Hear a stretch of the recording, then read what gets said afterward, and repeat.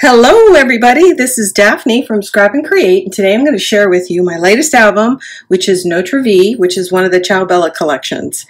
And if you go to the description and you click on the show more, you're going to first see the material list for this album, and then it's going to be followed by the cut list. So this is beautiful paper. So I did something really out of character for me. I chose this for the cover, and I couldn't even embellish it. It is so perfect just the way it is. I didn't add anything. I tried to look at adding some flowers, but because the scale of the flowers that are in the print, I just couldn't pull it all together, and I love it so much, I wouldn't change a thing. I did add these metal embellishment corners, which are from Graphic 45, and I really like the way they finished this. And I looked at it for over a week to make sure I wasn't going to embellish it, and I'm very happy with the way it looks. So that's the cover, and this is 8.5 by 8.5 by 2.5. The pocket pages inside are 8 by 8. There's our spine. I didn't embellish this because I just love these fountain pens. I did add a little zest to the back. These are all cut apart bits. The smaller ones are from the A4, and I think this is from the 12 by 12 collection. It's really easy to get the patterns mixed up when you open all the packs, so I'm not positive. But again, I did put a list of everything I used on the show more, so if you click on that, you'll see. Okay, I did a thin strip of the fountain pens here to separate these two images, and I think that turned out well. Here's another cut apart, and I used it to house my magnet. Isn't that pretty? And then inside we've got a nice pocket, more cut aparts that I cardstock or backed with designer paper. In this case, it's the front and back of that cut apart. And then this one I didn't do anything with because I wanted to leave the postcard face up. Right here I've got two cut aparts that are attached to the flap as a little tuck spots for some journaling ephemera cards. For each one of the large inserts for the pocket page, I've got a 1.5 inch strip that will create this sort of consistency when the pages cascade down. And again, that's 1.5 inch strip on each one of them, both sides. So you get the effect both ways. This is a simple 5 by 7 finished flap, which is perfect for placing a 4 by 6 photo and then having a nice border all the way around it. And then I coordinated the pattern down here. So you see that twice.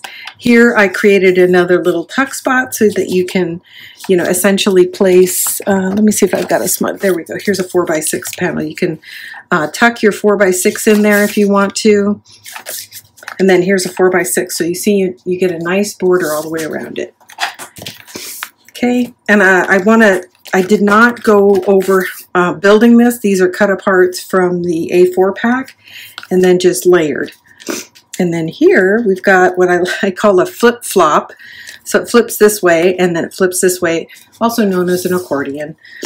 This is one of the cut aparts, and then this is from the A4. That's just a quick little tuck spot. And then I placed a little stamp here, and it's open-ended so that you can tuck your photo slightly behind it if you so desire. I'm not going to pull out each one of the inserts. They're all the same, that 1.5 inch border on both sides. And then here's page 4 and 5.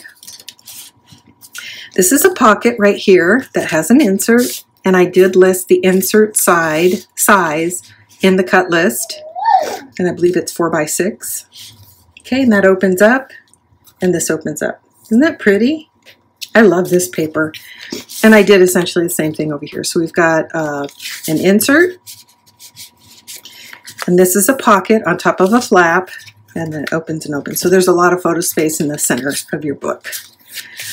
Okay, we've got this flip little cut apart stamp here. And then it goes this way. And I've got another element from the, A4 right here. And then two 5 by 7 flaps. This is a cut apart from the A4 collection. And so is this. Actually, this is not from the A4. This is from the 12 by 12. I can tell by the print that's on the back. And then just another simple flap down here. I think this bird is beautiful. I didn't want to further embellish it because I felt like that is the focal point of the page. And you can still get a 4x4 down here. Okay. 2 stamps and a little tuck spot. And then we've got this nice big pocket. We've got a double-sided, so there's plenty of room for journaling or a photo on the back. And this is just cardstock back, so you could write on it or add a photo. And then this is perfect for journaling as well. And it's got a beautiful image on the other side. And that, ladies and gentlemen, is Notre. I think it turned out beautifully, and I love this image. It's frameable. It looks like a painting. It very much looks like it's done in watercolor. It's very beautiful. So thanks everybody for tuning in. This is Daphne from Scrap and Create. If you could just take a minute to like, share, and subscribe, it really helps us a lot. By liking the video, it helps promote us in YouTube, and that when we rise in YouTube, that means we're going to be presented to more like-minded crafters, so we can get more eyeballs on our projects. So we really appreciate it if you take time to do that and leave a comment. This is Daphne from Scrap and Create. I love to hear feedback from you guys, so if there's something that you want to see that you haven't seen yet, or a paper collection that you'd like me to feature in one of these projects, so long as it is Graphic 45, Ciao Bella, or Stamperia, we'll do our best to get those projects out there. We really want to gear this channel toward the community and share with you projects that you want to see. So thanks again for tuning in. This is Daphne from Scrap and Create. My next project's going to be Aesop's Fables, and I'm really excited about it. So I'll see you guys soon.